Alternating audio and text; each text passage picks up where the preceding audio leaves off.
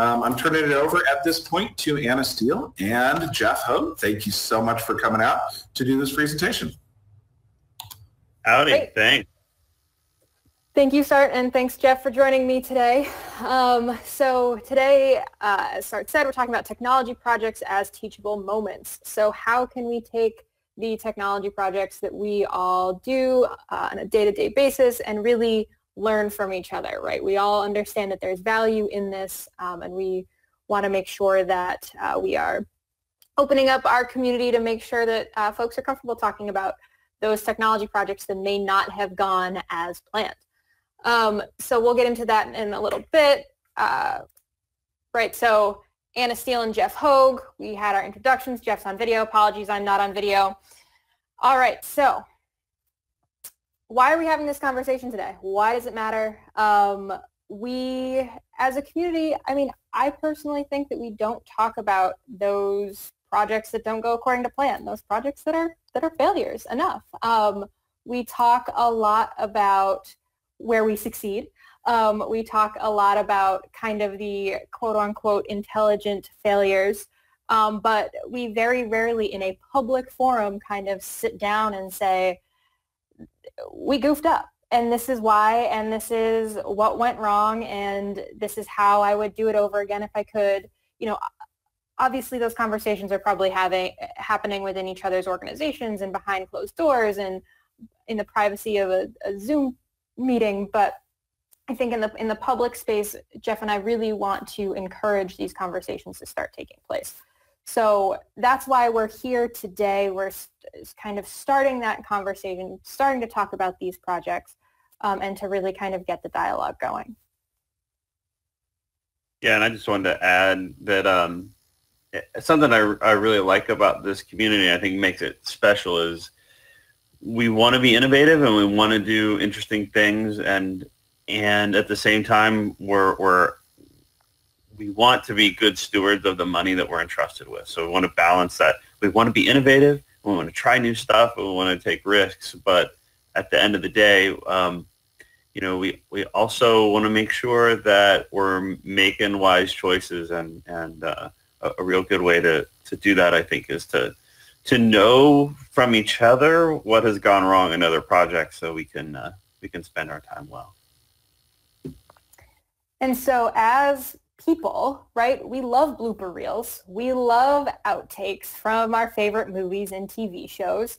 You know, I'm pretty sure America's Funniest Home Videos is still on cable somewhere, sometime, right? This is something that we like to do and talk about and witness. And while, you know, obviously a lot more is at stake when we're talking about federal money and technology projects and helping clients, right, rather than my dad's wipeout in a barefoot run, it's still, I really That's actually your dad. That's actually your dad barefooting there, huh? Yeah, it is. Nice. So I think that we want to kind of treat it like that, right? And again, while a lot more is at stake, and I wouldn't want to call it our legal aid technology blooper reel, right? Because frankly, sometimes when these projects fail, it's just not funny.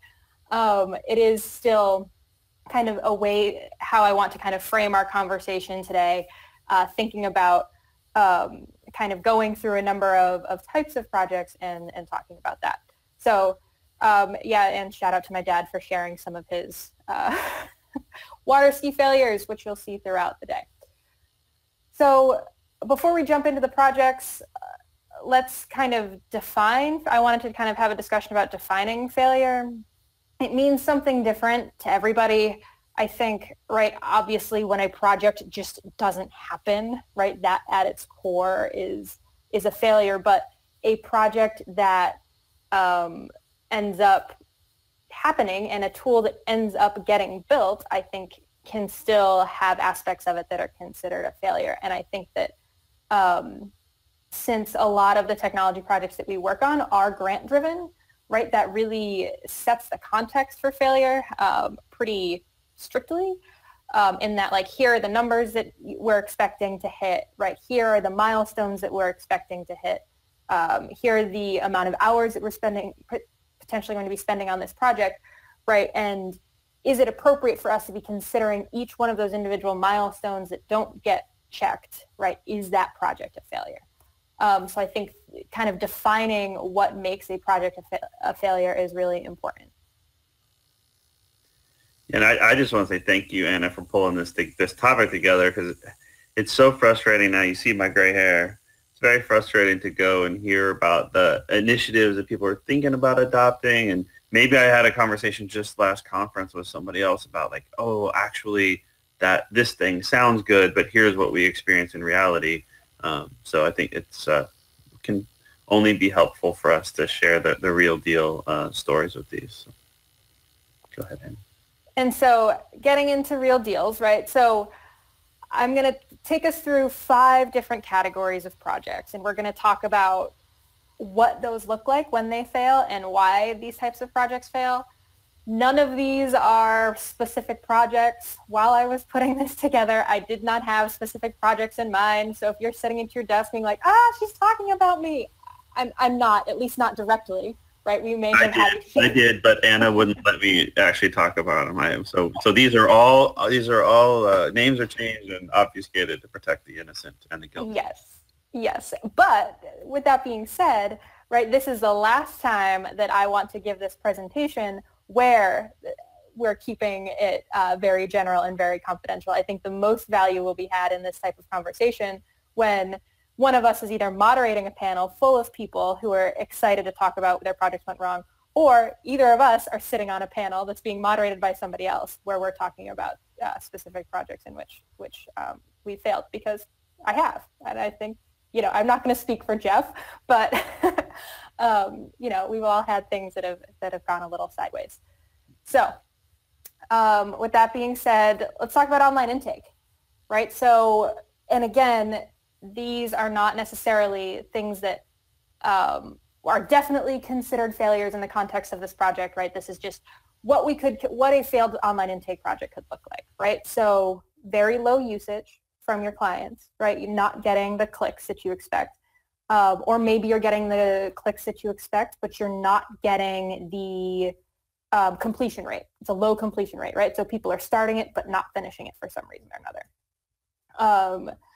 A failed online intake project could have completed online intakes, but there's a significant number of errors in them, and it ultimately takes your intake worker longer to intake that person than it would had they just initially called on the phone, right? One of the reasons that people move to online intake is to try and create efficiencies within their intake system, right? So one may think that making their intake system ultimately less efficient is a failure of the tool that was supposed to make it more efficient.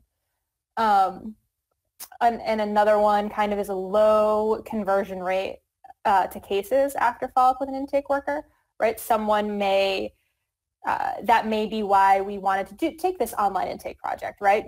That we're screening out people online so the person does not have to talk to them.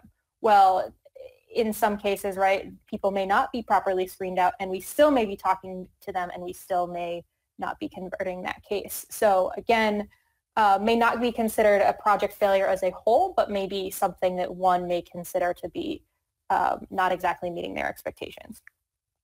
And so why does this happen with online intake, right? I think the big one is a lack of buy-in from the proper stakeholders within the organization.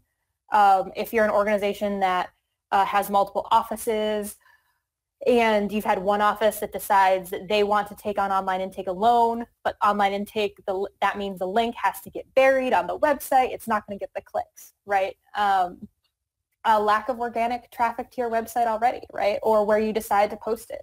If you're nervous about the flood of intakes that may come in as a result of online intake, so you take your online intake link and you hide it in a deep corner of your website, you're going to get low usage, and then you're not going to be able to collect the data. Not only are you not going to be able to serve those clients, but you're not going to be able to collect the data to make your online intake better ultimately. And yeah, another I want to hear somebody tell that story, right?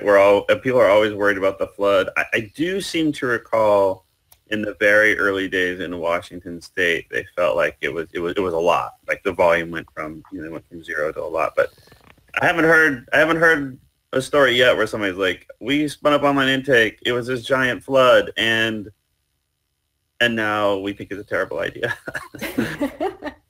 So, would that we would have that problem. I wonder how many have failed because everybody got nervous and buried it and didn't think that they were going to have to publicize and, the existence of this instead of thinking the other way around. So exactly, and yeah, for sure. And I think that the last kind of why online intake projects potentially fail, and I'm definitely not the first one to say this, right? But the lack of user testing, user-centered design, making sure that it is presented in a way that makes sense to the users. You're looking at plain language, right? Things like that. If there's all sorts of data around this, and we're not going to get into this on the call today, but just wanted to highlight that. Jeff, anything else to add on online intake? Yeah, I think I have an opinion about why what some failures look like, which is a lot of people get nervous that you're going to publish this thing to the world, and then it becomes a really large committee of people doing design, and I think there's a real chance of it not being plain language, not being very navigable, and being difficult to maintain if there's too many cooks in the kitchen. This is one of those where I think a well-finished online intake interview is a piece of art, and so if there isn't a head artist, a head architect, or a head chef who become passionate about it because they think, oh, what if somebody has a small estate that's under $20,000, but they inherited it 5 years before, or it's timed out, and they start thinking of those sort of scenarios and how to deal with that. I think that's so somebody needs to have I think it helps to have somebody with who's invested with the artistic sort of sense of how it should flow and the passion to drive it into something that it's a work of art. Should be a beautiful thing. Absolutely. And I think the exact same thing applies to our next one, which we're looking at, which is document assembly.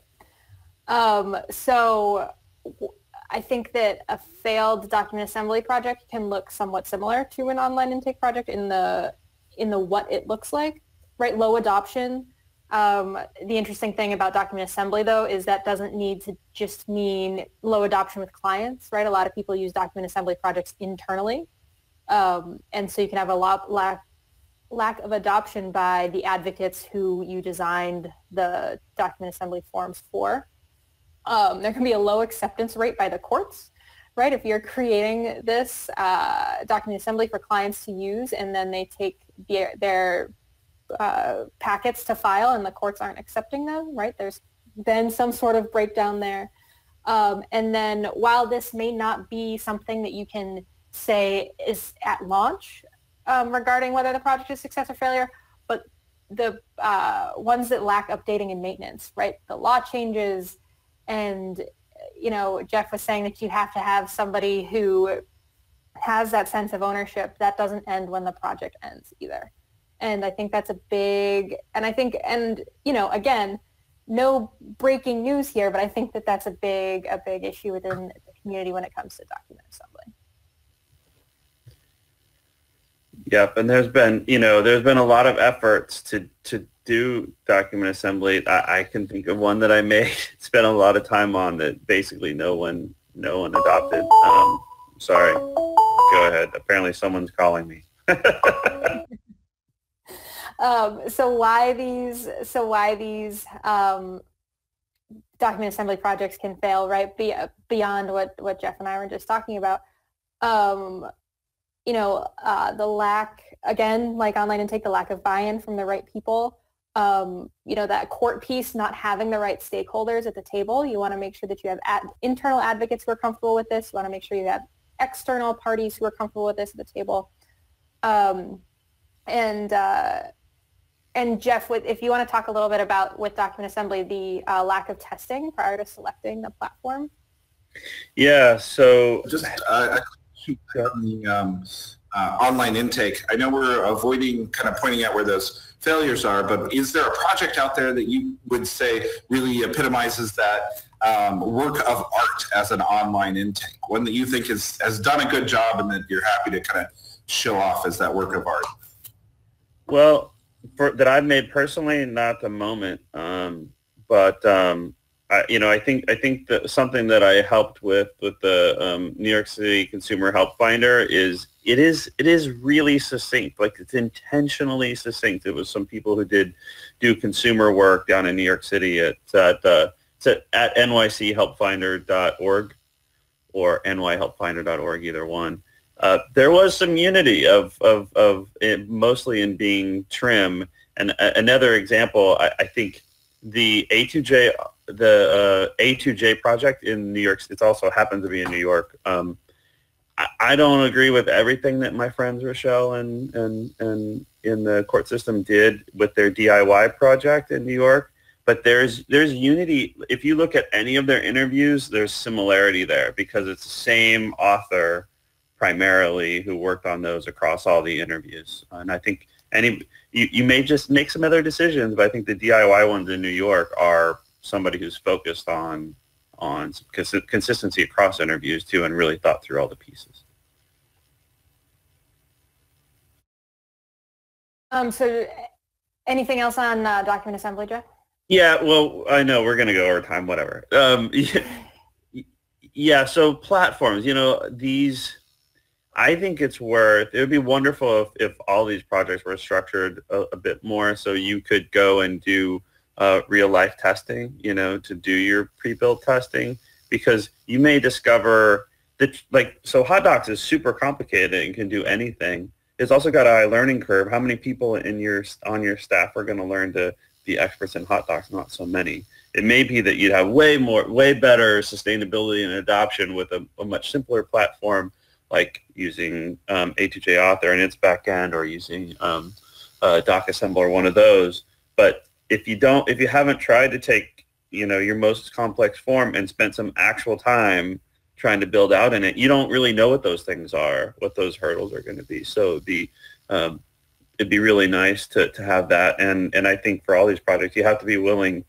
Unfortunately, we have to make all these decisions up front, and we don't really have much of a structure for this is the time during which we do proof of concepts on multiple platforms to figure out which one's going to work. Yeah, and I think that's definitely not exclusive to document assembly either, and that's going to be a theme today for sure. Next type of project we're going to look at is our pro bono collaboration projects, right? These are, especially with the LSC PBIF grants, right? We're starting to see a lot more pro bono projects come up, many of which involve the use of technology because it makes a lot of sense, right? And so when I'm talking about pro bono collaboration, I'm talking about pro se clinics, I'm talking about kind of the urban-rural partnerships. I'm talking about posting pro bono opportunities on your website or on a main kind of website where you can, where pro bono attorneys can pick up cases. So that's what I'm talking about when I'm talking about pro bono collaboration. And so what does a failed pro bono collaboration technology project look like? Services to clients aren't increasing. Right? We're doing this with the idea that we're going to be able to serve more people, and we're actually not. We're just creating an administrative headache for people and not serving more clients, right? That I would probably consider something like that to be a failed project. Your internal attorneys are not referring cases out to whatever pro bono project you have created, and we'll talk a little bit more why that could happen here in a sec. There's little to no private attorney interest, right? You've created this platform, or you've created this clinic, or you've created this model, and you can't get private attorneys involved, which means the service that you wanted to provide isn't going to be provided, or there's low private attorney retention, right? So you said that you want to do this, you have some pro bonos involved, but you can't keep those pro bonos involved. And I think why we see some of these issues is with pro bono projects, there's a lot of replication, which is great, and we should definitely be encouraging replication. But with pro bono projects, there are many, many, many more kind of variables involved than your standard technology projects, because you're dealing with that outside variable of pro bono attorney involvement. And so we can't just be blindly replicating pro bono projects. We really have to think through how your pro bono environment would accept or reject the concepts behind that project. Jeff, thought? Yeah, and this one, I think this area suffers more than some of the other ones with this, and I think it's because you get lawyers who move in the corporate world, right?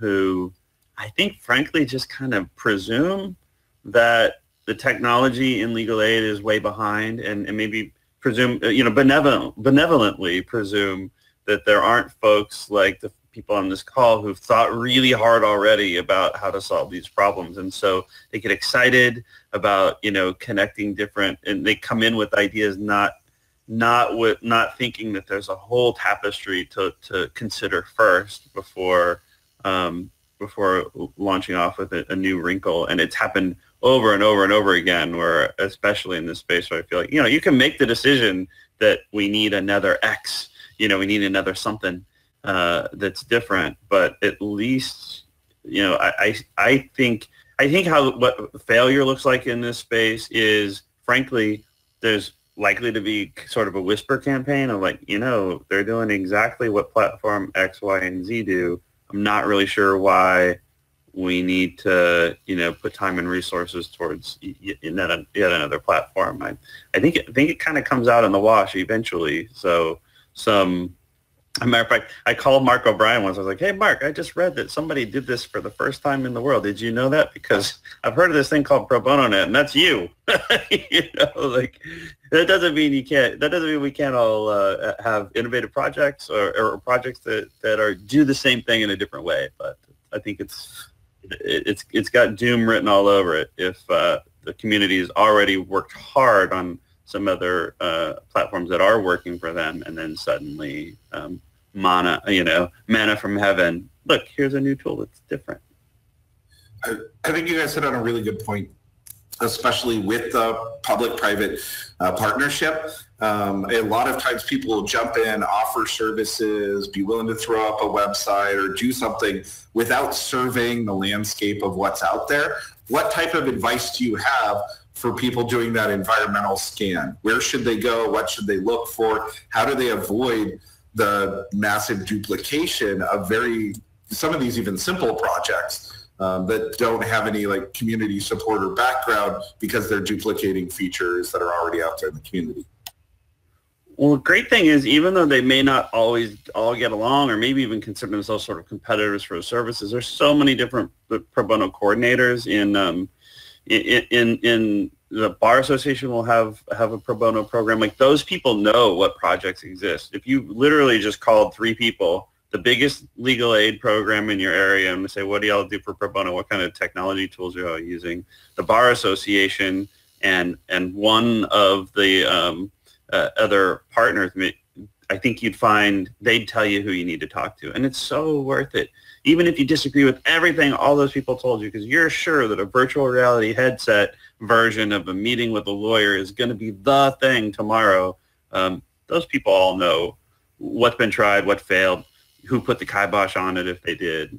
So it's honestly, it's mostly picking up the phone and or buying me a beer at a conference. And the one last thing that I want to add to the pro bono piece is your expectation setting. And this is something that I personally ran into when running a pro se clinic, is we like to use the whole, this is so easy, you can come on your lunch break and spend an hour at this clinic and you can help 5 people during this hour. We like to use that. Or you can help people from your fuzzy bunny slippers at home after hours. Like, we like to use those as carrots with pro bono attorneys. But if that's the expectation we're setting, then why are we expecting them to come back to another clinic, right? Why are we expecting them to put 5 hours into something that they have 5 hours to give, but maybe only spend, half an hour on it, because I have set this expectation that, like, this is a quick and easy thing that you can do on your lunch break and still be helping people, right? So I think it's really important that if we're going to use that as a carrot for the pro bono community to get involved in our projects, that we make sure that we're setting the expectations that, like, we're still expecting you to work at the top of your practice just because you're doing so in your bunny slippers. So I think that that's something to consider, especially with the technology projects where the oversight may not be as intensive as it was if someone was working a case on site. I've got slippers on right now, and I have worked very hard. Really have.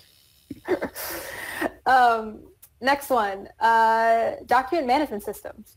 So people are really we're starting to see this a lot. I know at Just Tech, this is a request that we get a lot. I know, Jeff, at Legal Server, people are asking you about document management all the time, I'm sure.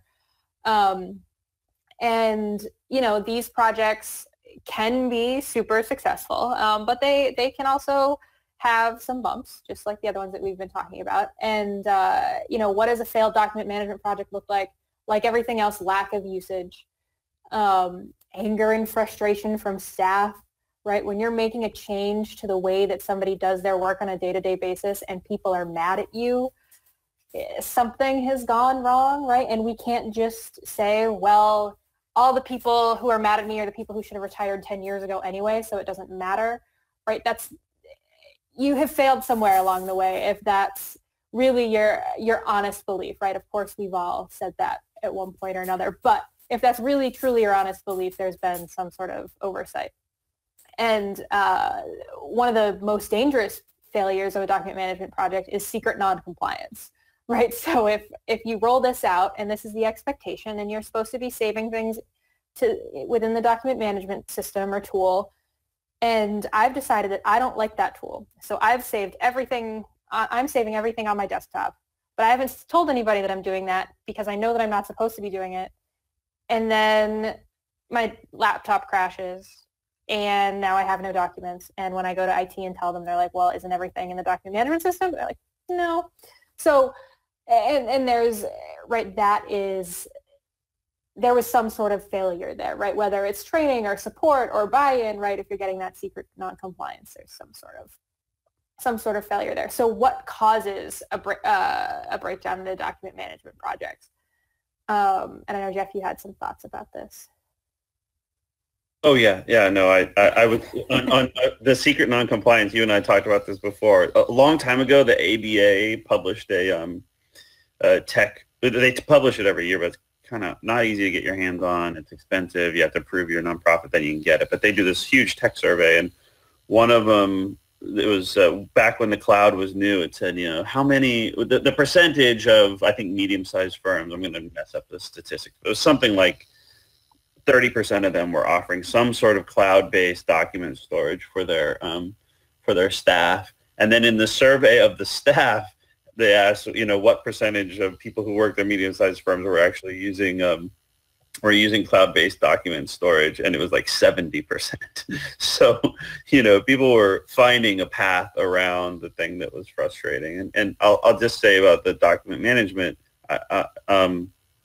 this is one of those things that, like, it is a good idea. We know it's a good idea. We know it can save time, and it runs right up against human behavior, which humans just, when you put your socks in your drawer, you don't go grab a label and stick a label on each sock that's like black, brown, multicolored. You just don't do it. Like, you're in a hurry. You want to get this task done to get on to something else. And so if it relies on tagging, or if it relies on people to do something that's really unnatural for them to do in a hurry, you know, it's just not going to work. And so there's times when you have something that's really good, you know, it can save time, and maybe we haven't taken into account how big of a deal it is to change human behavior, especially in a stressful situation where they're trying to get something done and move on to something else.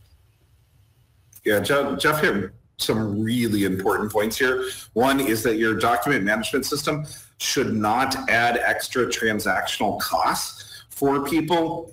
If it does, they'll see it as a burden and not helpful, even if it saves them time, because every time they have to take an action, then they'll feel like their time is being sucked away from them. Additionally, one of the bigger failures around the systems that have kind of a communal space is lack of a community manager. You can't just build this great technology and expect everybody to start throwing stuff in and it to run itself. And by community manager, I don't mean you take somebody and throw it on top of their regular workload and say, hey, congratulations, you're excited about this. You get to do this 5 hours a week on top of your regular hours. You actually have to dedicate someone to work on those platforms, or create a system that is search-based, that takes where people automatically put stuff and comes up with relevant answers. It's one of the two. Totally agree. That's why I tell everyone you have to have a gardener, and I think if you don't have that, I like the way you said that. Right? It's the benefits have to be so obvious that people think it's worth changing a little bit how they do things. So. Sorry, Anna, we're moving with your timeline. Go ahead. No, please. This is great. And the one piece that I just want to add to this, and again, I think this is a common thread among any project, but not fully understanding your current practices and where they're working and where they're not working prior to building out a new tool.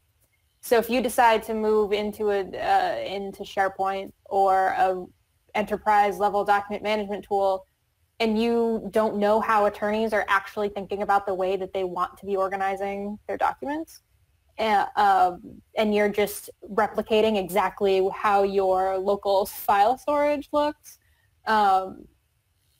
it's going to have the same problems as your local file storage, right? So I think that really understanding the processes and practices prior to jumping in the deep end is really important with this one.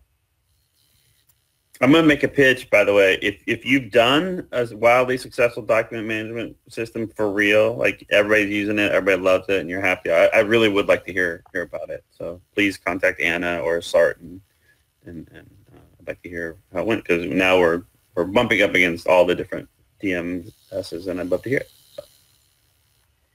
So. Jeff, tell us about the magic gizmo. The magic gizmo. So this is real. Like, this happens. There are apps, there are platforms that do something that's just so cool, that you really want to bring that new feature or tool in and make it work for you. And sometimes it does, but I think the failure looks something like this. So you've gone to a webinar or a training or a conference or something, and someone's gotten up and given a really good presentation about this very focused tool and what it's going to do.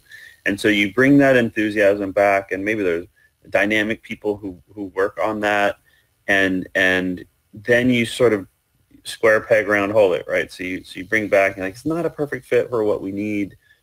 Maybe our computers are a little slow. Maybe they're not even going to actually be able to use this. Maybe our network isn't sufficient to handle what this needs.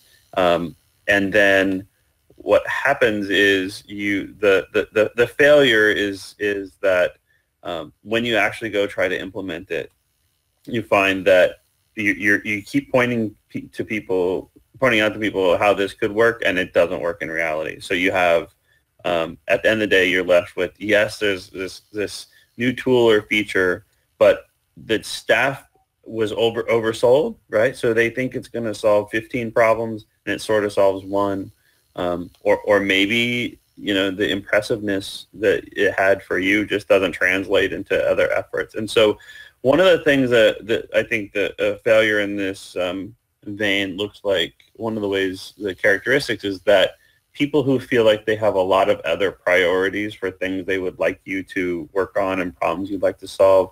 This is a really dangerous thing, I think, for our whole community, is that there are folks who are just, they're doing SSI hearings every day. They're doing bankruptcies. They're going into family court. And what they want their paper file to be neatly organized. They want the notes to be good. They want somebody to help them with follow-up, and they want to win their cases.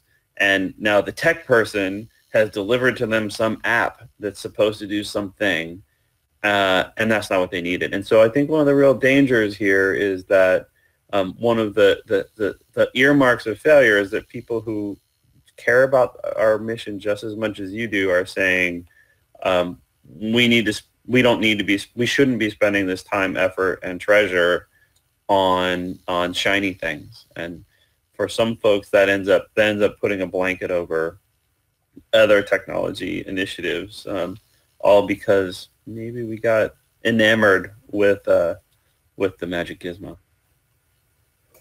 And I think that being said, though, I think that you are very much on track there. I think that we also can't. There's always going to be kind of that feedback, right? When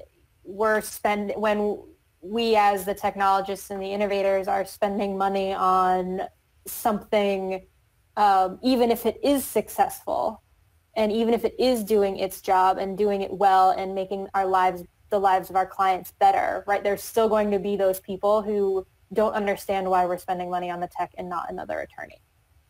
So I think it's kind of with the magic gizmo piece, it's there's a little bit of a balance there. Yeah, sure. We all agree, right? I remember when there was a certain office that only one computer had access to email, and it was, why do we need that? And then it was voicemail. Why would we want people to leave messages for us directly? There's no paper trail of what they said to us, and so clearly there's times when, and oh my gosh, hosted phone systems. Why would we do that? So some of these things are good ideas that have to happen, but if we don't talk about the risks and we don't call out the limitations, then it maybe is a confirmation bias for folks that, those tech folks just see something new and then they spend time and effort on it. Yeah. Well, I think part of the thing that I've seen in some legal aid organizations that has helped with that is when they reimagine their vision as serving more than just the clients who make it through the overcrowded intake or hotline hours when they're open, that there are tens of thousands of clients or eligible clients that need services in other ways. And when they view a broader community mission, there are some ways that technology can serve people 24 hours a day, or that can't make it through to an attorney. And that broader mission helps them evaluate technology in a different way. I see someone ask for a specific example, so I'll give you one. What about, remember video conferencing, right? What we're doing right now, and what now I do literally every single day. There was a time when, you remember way back when it was pretty weak. The audio was mediocre. People didn't really think folks were going to want to communicate this way. And I guarantee, I know for sure, around the country, there were video conferencing stations wheeled into various offices in different places. And the people who said this is the future, they pointed to it, like, remember the Hudsucker proxy with the circle? And he's like, this is, people pointed to it and said, this is going to mean we can meet with clients who have difficulty getting out of the house. This is going to mean we can do conferencing. And in some cases, that probably just didn't happen, right? The usefulness was low. Somebody probably grumbled every time they passed that expensive piece of equipment. And yet, and this is, I think, the nuance that Anna was trying to make sure we hit on. Video conferencing is the thing. It was the future. I suppose if someone, a mitigation approach is to say, we're experimenting. This is where things are going. We're going to need to build the use of this tool over time, and here's how you use it, and here's how you get a couple of people excited about actually adopting the new technology. Yeah, and on video conferencing, right? Like, so I had a first or second generation iPod, but I am not an Apple user. I don't love Apple products, sorry. But I give them so much credit for the video conferencing revolution, because once people started FaceTiming everybody and having that at the click of a button, all of a sudden people are okay video conferencing at work. It happened like overnight, where you have people who are incredibly resistant to video conferencing in a professional setting, and then all of a sudden they're video conferencing everybody and their mother, and then they do it at work because that's the natural thing to do. And so I think that sometimes you just got to wait for that like cultural bump, and know that all along that you were right. Good. And you'll have it. I mean, somebody's going to show you an AI bot that's it looks like magic in the one little narrow piece that it works on, and maybe it can be, if that fits your model really well and you understand what the limitations are, and I think we express that, and also say that it's kind of new and it's not going to be something that works out of the box every day. You know, with some of what we want. I make magic gizmos. I want people to use them. All right, so let's talk about some of the common threads here, right? We've touched on a lot of these types of projects. We've touched on why they fail, but let's kind of take a step back and really look into that, right? So lack of momentum, I think, is a big one that could apply to any of these projects. We all wear a number of different hats. You know, many of the technologists in our space are also litigators, are also supervisors, are also executive directors. And so it can be very, very challenging to keep up momentum on projects. And, you know, we end up working for the deadline, working for the milestone, right? So a month before the deadline, it's full steam ahead, but the 6 months prior, we're just kind of, you know, at a low simmer, right? So if you don't keep that momentum up and you don't keep that excitement up within the organization or within your project team, then you're going to have, I would say, I don't think that that's something that is going to cause failure right out of the box, but I think that there's definitely a higher chance of failure if there's a lack of momentum around your project. Along the same lines, a lack of support. I think when Jeff and I were talking about this presentation together, we talked about the kind of 11th hour veto of the project. Jeff, I don't know if you want to touch on that.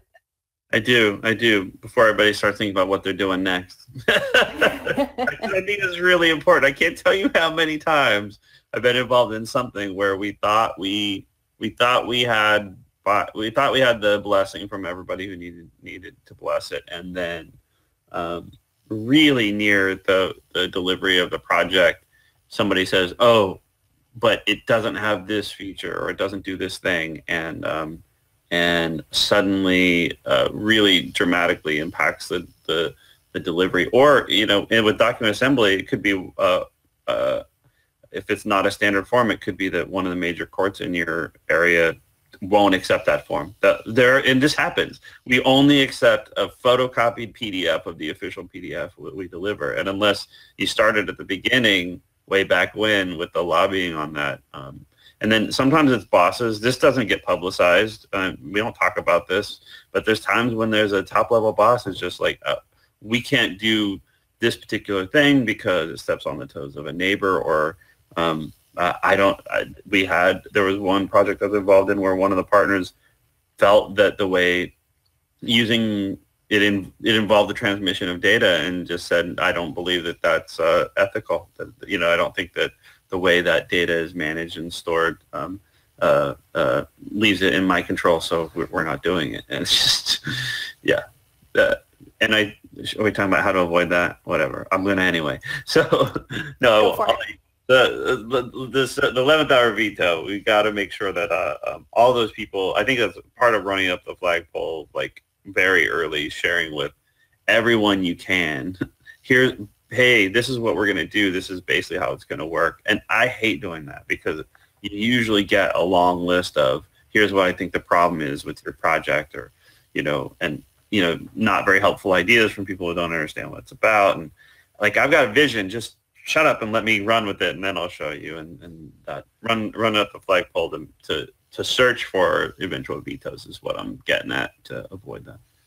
Yep. And I think, you know, unfortunately, support in this situation can also mean monetary, right? If you don't have the grant money, or the, you know, super secret money tucked in the back of your sock drawer for the particular project, then it may not work out. And you have to be realistic about that at the beginning, right? About what the funds are, how much money and how many resources it's really going to take to get done, because you really want to do it right.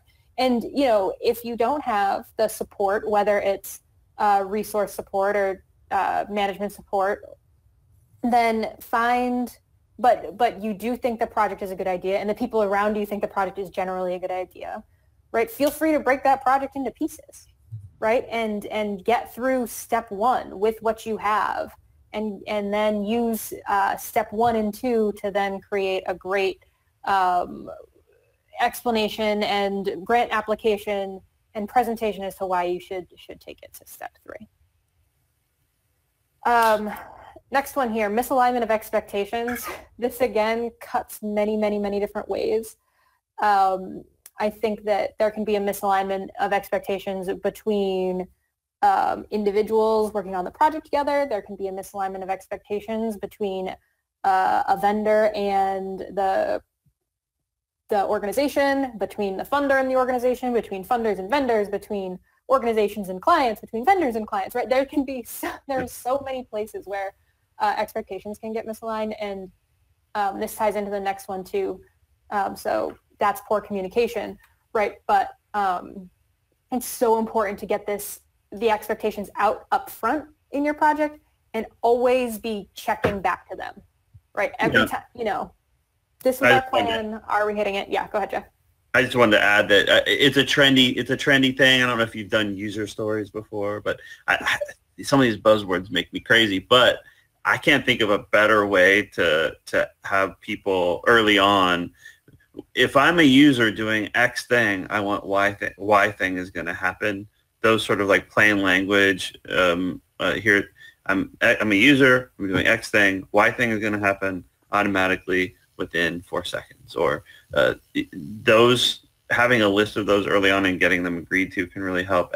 But at the same time, I'm also in favor of the old school specs, specifications of what something's going to do, provided that you build in refinement. Because the other way I've seen expectations get misaligned is there are people who think that a project isn't done until one person is 112% satisfied with every detail, and that's going to make all the partners crazy, because one of the expectations has to be that what you deliver is going to be different than what you imagined in the beginning, because you're going to run into technological hurdles, or your user testing is going to tell you that something needs to be different, or something you thought was going to be easy. Turns out, like SMS literally doesn't have in its specification the idea that it knows it's a reply to a particular message. You can't change the universe because that's what you desire in your project. And so I think spelling out user stories, specs, and then also building in the fact that the expectations are going to have to change based on user testing and technological reality. For sure. And misalignment of expectations becomes even worse when there's poor communication, right? If you are not aligned... I wasn't listening. What? When you are not aligning your expectations properly and you're not communicating well, forget about it, right? You're going to end up... It's that like classic comic that I see everywhere, where people always use on like project management and agile presentations with the tire swing. Where like your expectation is one thing, this is what you think you're getting, this is what the client thinks they're getting, this is what you actually get, right? That whole idea, and that's just made it 10 times worse by poor communication. So make sure you have a good communication plan with all of your stakeholders in your project, right? Over communicate. I know that we all get 6 million emails a day, and a 6 million and first email is not what we are overly excited about. But I think that it's really, really important to keep your communication solid, else you're really opening yourself up to potential failure. And kind of the last common thread here, and Jeff got into this earlier, is just a lack of love for your project and for the vendors that you're working with, and for we're not asking for everybody to get along perfectly, but you really need somebody. You really need that champion. That project needs to have a champion. That project needs to have somebody who's willing to be there in the project through thick and thin and really get it to where it needs to be. Yeah, and it's also, I think all of us working together as humans also, I think, should start from the position, especially in this space, that we're all trying to do good work and do good things. And so um, uh, the approach, nobody wants to work on a project. Nobody wants to be part of your test group. Nobody wants to adopt your technology if there's look, I'm guilty of it. You people are all behind, you need to catch up. You've got to do this, as opposed to, I care about the problem you're having. I care about helping you try to solve it. And I have passion for this project. And so that, I know this is very nebulous, but turning those, if everybody feels like what they're working on is a project where you've got a big list and you want to tell them, and you're going to tell everybody else how they need to behave and how they need to meet your needs. Like, that's not everybody involved in the project, from the user to your partners to the end users, all have a need to fulfill. And if you are putting love in, you're listening to that need, and you're trying to address that need, not merely impose your vision of how this thing should go and when it should be done and exactly what details are like. And then hopefully your love for the project is infectious and other people love what it does. I can't believe I'm going back to SMS. I did not love SMS when we first built it in Legal Server. I was like, SMS is going to be gone in a year. We're going to be all you'd be using apps. SMS is a technology of yesterday. But it does neat stuff. That love that our clients had for it became infectious, and now even internally, when we build something new on top of SMS, or we solve another problem, or even just improve reminders, that everybody has a good feeling about that, because we know instantly people like this tool, they're going to use it, and they tell us about how it has effects on how they deal with folks. So, share the love. Share the love. All right. So what's next, right? So we've talked about all of these projects, right? We've talked about how they fail and why they fail, but how do we avoid that, right? And how do we make sure that we're prepared if a project is going down a track that's not looking right? Yeah, Jeff, you want to start? Well, people are going to bail, so I'm going to give the real quick version. We need to get to a point culturally where we have pre-build testing, and we're allowed to not pick your platform, your tool, or your final specs until after you've had a chance to try different things. Let's get in there and build prototypes before we commit to something. Because here's the real truth is, we all get embarrassed and or forced by political reality to put a sunny face on something that didn't go well, when 4 weeks into the project you realize that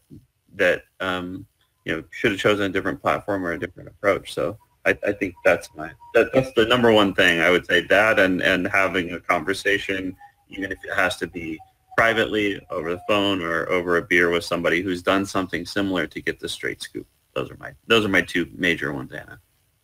Yeah, and I think that those, especially the pre-project kind of testing and planning and process analysis and all of that, is wildly important, because you identify those red flags early, instead of 6, 12, 18 months into your project. And I think that all also plays into assessing the risk going into a project, right, and trying to figure out where there is room for failure, and making sure that it's being addressed early and right out of the gate, as opposed to being surprised if it sneaks up on you. Yeah, people have talked about risk assessments for a long time. I always thought of it as something really boring, like what an insurance person would say. If you just think of it as I'm a recent convert. I think if you just think of it as what are the things that could go wrong, and it's kind of a fun creative process. Like what are the points of failure that I need to look out for? And then one nice thing about risk assessments is the person who's real skeptical about your project, if they see the risk they're thinking of in your list, then they feel heard. Yes, definitely. And that goes back to the community. That piece right there is a thread that goes throughout this as well.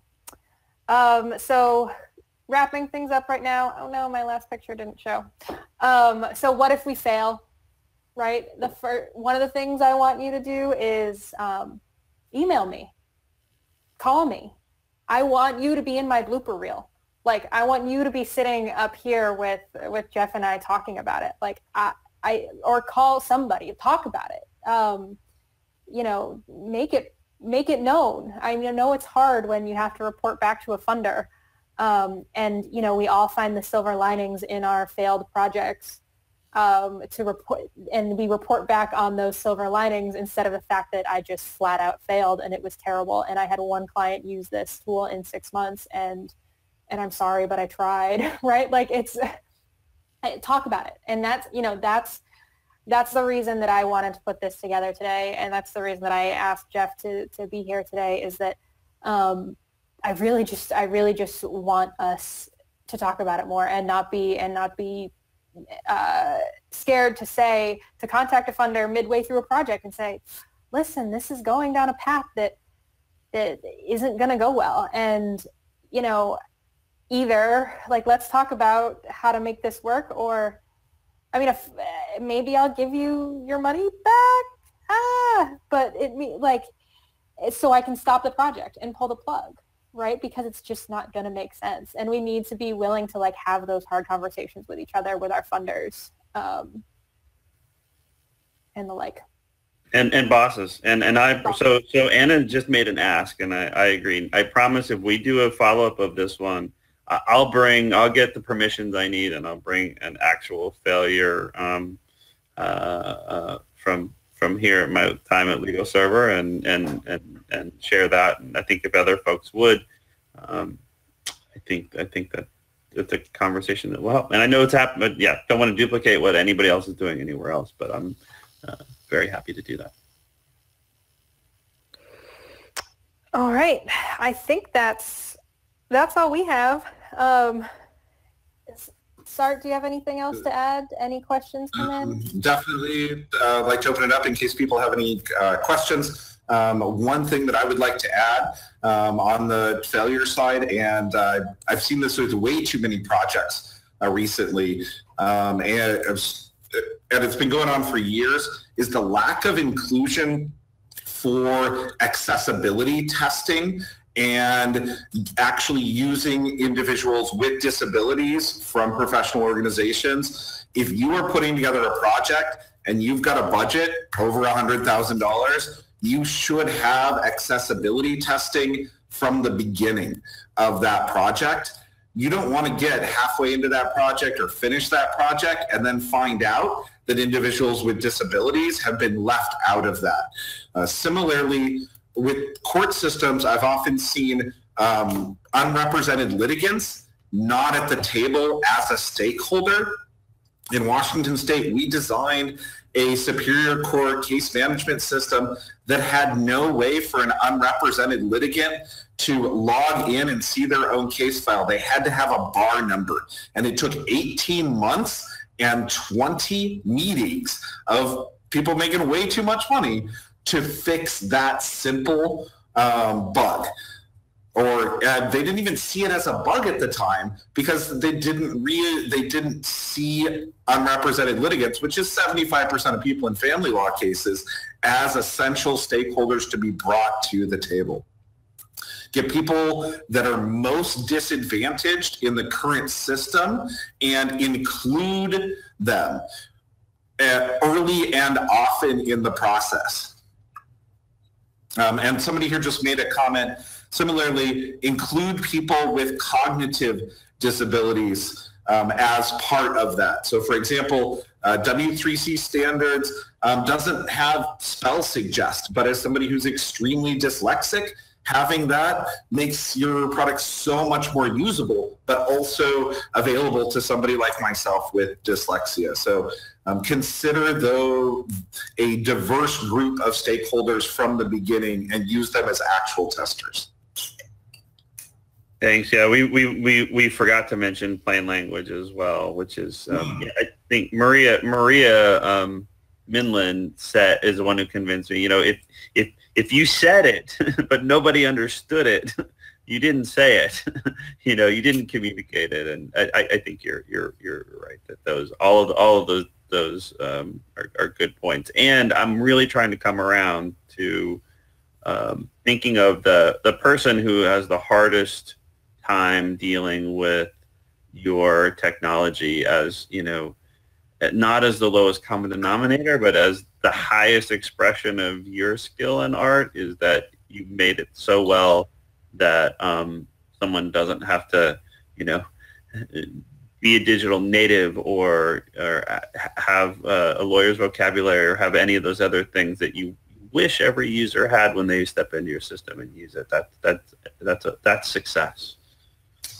Yeah, there's another good comment here in the question section, which is to consider the term readability also over plain language, because it's a lot more than just the language used. It's the way that it's structured on the page. It's using visualizations. It's using bullet points. That whole presentation of it is more than just getting rid of that terrible jargon that we're all taught is useful in law school, that actually makes it more difficult for our clients.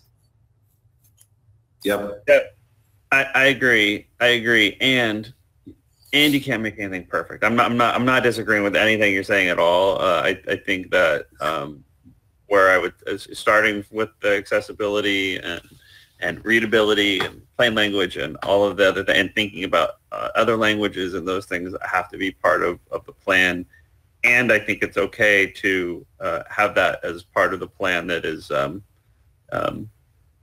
you know, you don't, that is part of your midstream or your refinement process. And it's also, you know, it's also the case that if you get together and you talk about, you could make a list of requirements that's so long nobody can remember what you're building at some point.